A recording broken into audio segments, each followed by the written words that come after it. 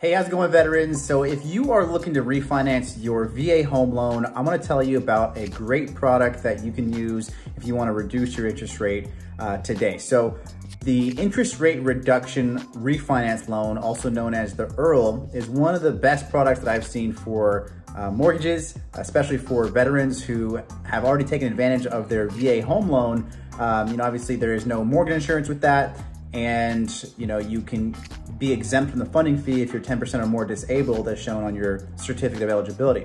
So what the VA IRRRL does, it allows you to simply reduce your interest rate and payment without the lender checking your credit or your income. So there's no income verification, there's no credit verification needed on an IRRRL. The only thing that we need to make sure is, does your payment not go up by more than 20%?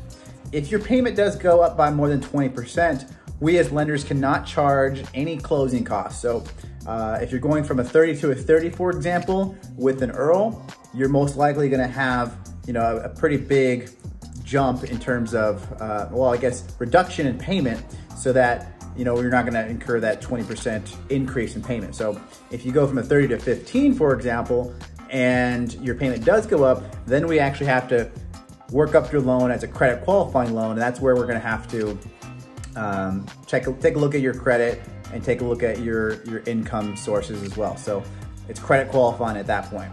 The cool thing though about IRRRLs is there's only a 0.5% funding fee, as opposed to, I believe it's like 2.3 or 3.6 for the funding fee when you're using your VA benefit for the first time. And that 0.5% funding fee could also be exempt if you're 10% or more disabled, as shown on your certificate of eligibility. You do have to have made 6 months of payments on your current VA loan, and 210 days must have passed since your first payment date. So those are the only stipulations really on the IRRRLs.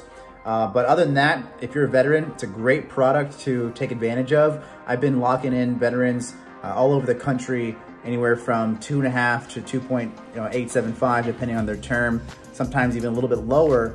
And if you can save $200, $300, $400 a month on your payment using your VA benefit that the VA offers you, it might be a great choice to start the refinance. You just got to look at how much are you actually spending to get that refinance, and divide that by your savings per month.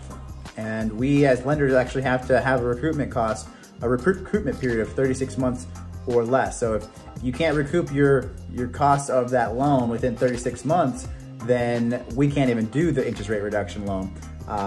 But that's also a great way to know exactly how much time it's gonna take for you to recoup those costs that you put in for the refinance. So take a look at IRRRLs with your local lender if you're actually trying to reduce your interest rate, and if you're looking to do it with me, take a look at the states down below, and I can certainly help you out. Thanks a lot. Take care.